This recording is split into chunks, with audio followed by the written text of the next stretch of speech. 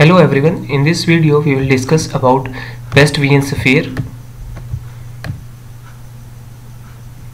When we do refraction of a stigmatic patient, the first step is that we have to find best vision sphere, and then we go for cylindrical correction afterwards. So what is best vision sphere? As the name indicates, it will be a spherical lens which will give the best vision. But as you know that spherical lenses are of two types, that is convex spherical lenses and concave spherical lenses. The method to find best vision sphere is different in case of plus lenses and minus lenses. So first of all we will discuss about minus spherical lenses.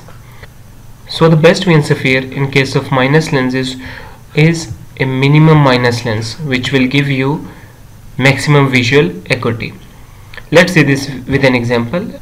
Let's suppose we have unaided visual acuity of 6 by 24 and you start putting minus spherical lenses in the trial frame, and you come to this result that patient has vision 6.9 with -1, and when you further increase it to -1.25, again the visual acuity remains the same, and when it goes to -1.50 then the visual acuity decreases.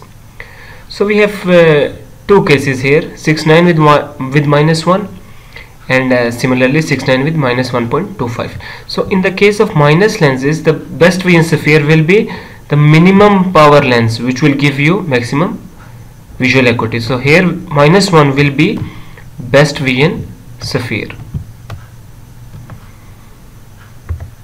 In case of plus lenses, it is opposite.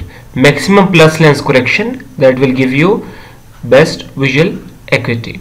Again, I have taken a similar example. The patient unaided visual acuity is 6 by 60, and with correction +1 it becomes 6 by 9, and with +1.25 again it remains the same, and when you go to +1.50 visual acuity decreases.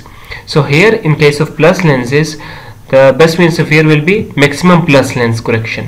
It will be +1.25 diopter sphere.